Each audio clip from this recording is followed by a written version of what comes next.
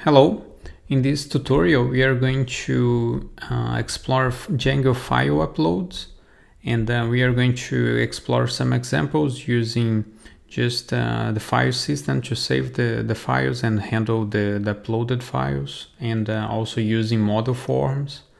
But just before we jump into the code and to the examples, just some very basic concepts on how file uploads work with Django. So first thing is that you always send the data using post request, and then on the HTML form it's very important to include the proper encode type. So it's a common mistake to forget it, and if you don't see the file that you sent to the server, it's likely that you forgot to add this enctype property here as multipart/form data. And once you upload the files and submit it to the server, it's going to be available inside the request object, inside these files. Files is dictionary, and the keys to this dictionary is going to be the name of the file input that you added to the HTML. So if the file input is named document, and then you should use this key on the files object to get the uploaded file. And then each of those files that we get inside the dictionary are going to be uploaded file instance that are defined in the Django core. So we have here the documentation.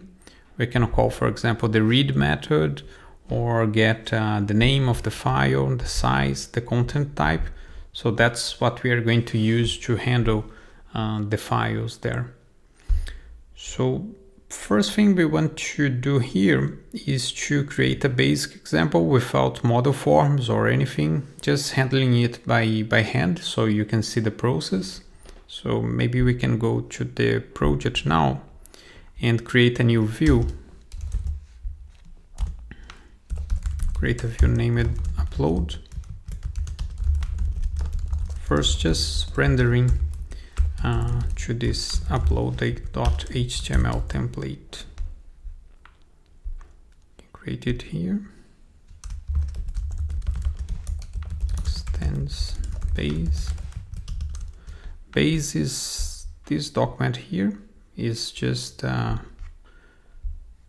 basic Bootstrap 4 template. Only one content block, name it content, and put something like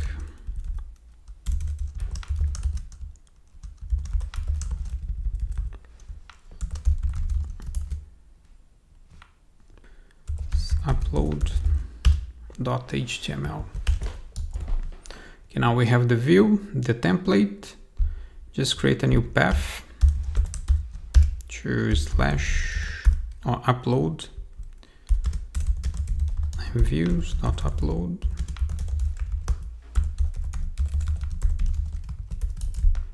So here when we are accessing views.upload is actually referencing to this view function here. So let's see, /upload. Okay. First thing, let's add a simple form. So now method post. Let's include the encode type.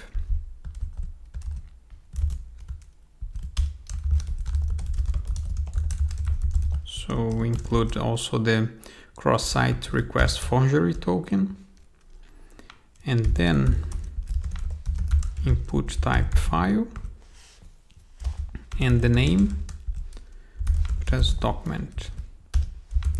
Now just add a submit button. Let's see the result. Okay, but right now we don't have any processing or anything. We can start adding here. So if the request.method is a post, we can get the uploaded file, and then request.files. We access the dictionary, and then the name here, the key, is going to be this name here of the HTML input.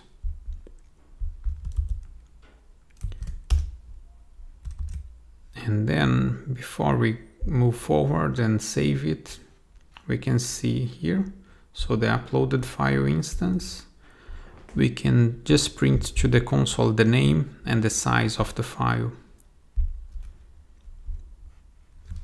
So print uploaded file.name and the size. Okay. Let's try to upload some file here.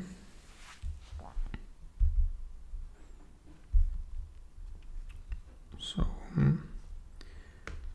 here we see the file name and the size. So next thing we want to do is to save in a directory here on the server, but then we need to do some configurations before we do anything else. So we need to set the media root, the media URL, and then add some extra settings here to serve those files in our local machine, because actually Django is not supposed to serve static files and media files, even though it can, but it's not very efficient on doing so. So what we usually do is to set Apache or Nginx to serve those files. So by default, Django is not configured to serve those files. But so we don't need to set up a proper server on our local machine. We can just use Django to serve it during the development. But first thing, let's set the media root and the media URL. So let's go to settings. So here is where we want Django to save the uploaded files.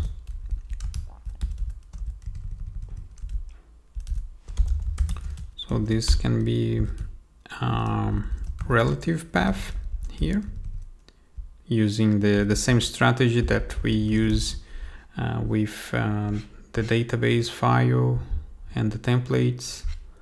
Or if you want, you can also put like an absolute path, like temp, media, Django, something like that. So, and then the media URL is how we are going to serve those files. I'm going to show a little bit more about that very soon. Okay, so with the media root, we can already save those files, but then to serve we need to do one more step. Have here, I'll share this link with you guys on the description below, and we can add this to the setting, the url.py.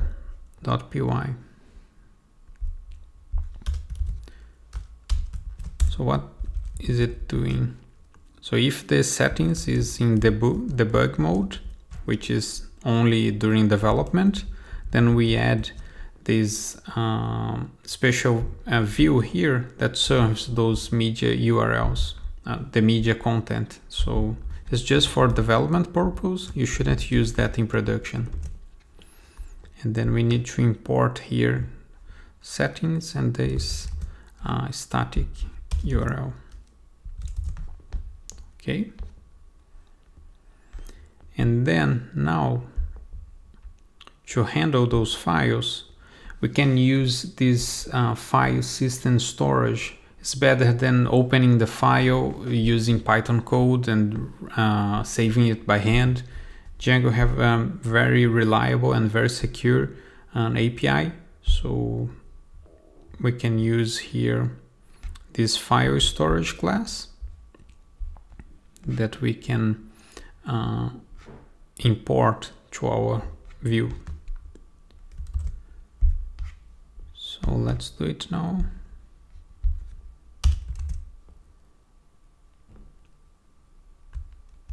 is from Django UploadedFiles storage.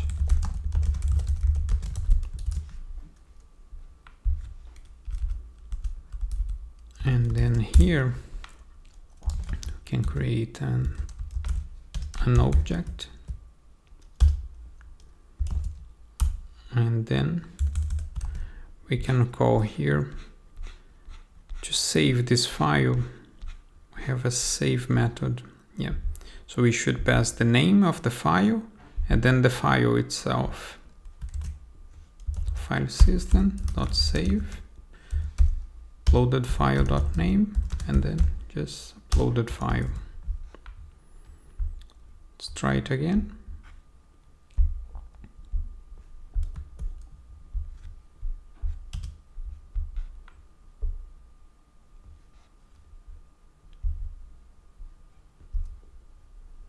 Okay, to check, we can go to the File Explorer here. Look at media. So here we have the file that we just uploaded. And the good thing about using this file system storage is that if you upload the same file again with the same name, you don't have the risk of overriding the existing file because it already handles it for you. So if we upload again, we see here it appends some random string to the end of the file name. So it's very convenient. And then here, if we want to see this file with Django, we can just put here media and then the name of the file. And then very important to note here is that this /media is not related to this one. This name here is actually related to this media URL. This can be anything. For example, if I put the media URL as this, so that means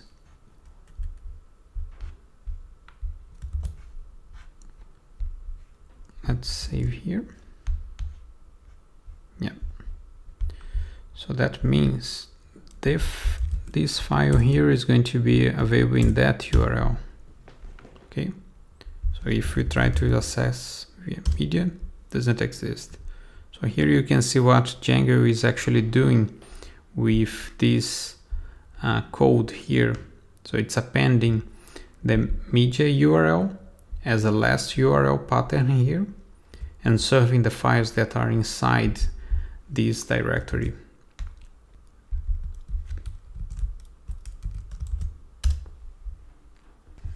We can also use the file system storage to generate a URL for us. So if we wanted to just display to the user what was the file and that he or she just uploaded and put a link here or something, we can grab the name of the file and then we can grab the URL by using the FileSystem.url and then passing the file name that just created. We could use this here, should be the same name, but then if there was this scenario where the user uploaded a file with a duplicated name, so the file system will generate a new unique name for this file. So that's why we are assigning here a new variable and then using it to generate a full URL. So we can maybe first just print it here so we can see.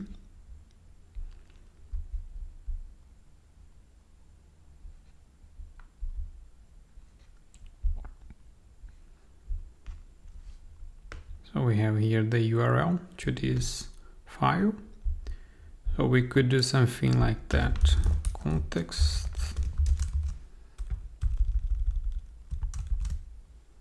And then context. then we send this context here to the template. So we check here. If URL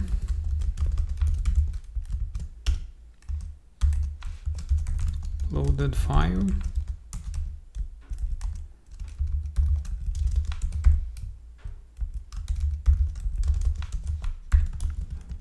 then we can put something like that.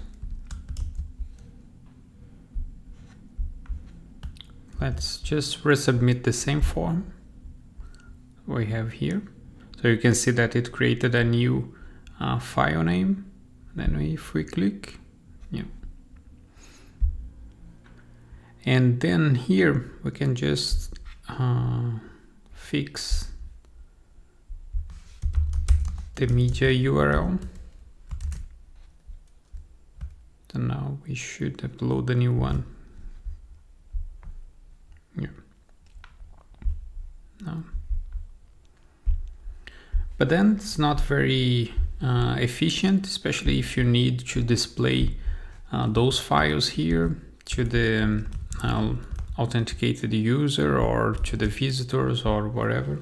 But then what we are going to do next is to use model forms to handle these file uploads and store a reference in the database, so we can list it and we can retrieve certain files.